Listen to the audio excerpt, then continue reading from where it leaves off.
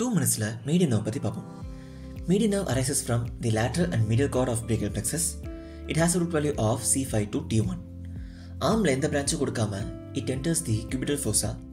Here it supplies the superficial muscles of anterior compartment of forearm except for flexor carpi ulnaris.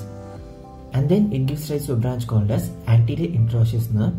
This supplies all the deep muscles of anterior compartment of forearm except for medial half of flexor digitorum profundus, which is supplied by ulnar nerve.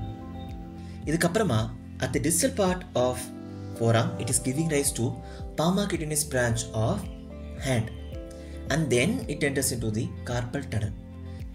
Carpal tunnel enter ஆனதுக்கு அப்புறமா it is supplying the thenar muscles except for adductor pollicis, which is supplied by ulnar nerve, and supplies the first and second lumbricals. Also fingers கான cutaneous supplyயும் இங்க இருந்து தான் arise ஆகும். Suppose injury is at the level of wrist. நம்ம இத carpal tunnel syndrome பார்க்கலாம். Here all the thenar muscles are affected and there will be atrophy. அதனால we can see ape thumb deformity. ஒரு test பண்ணலாம், that is called as pen test. ஒரு பென்னை hold பண்ணிட்டு பேஷண்டோட thumb fingerனால தொட சொல்லணும். If they are not able to touch, then the test is positive. And pen test is a test for abductor pollicis brevis. Note, cutaneous innervation to palm is intact.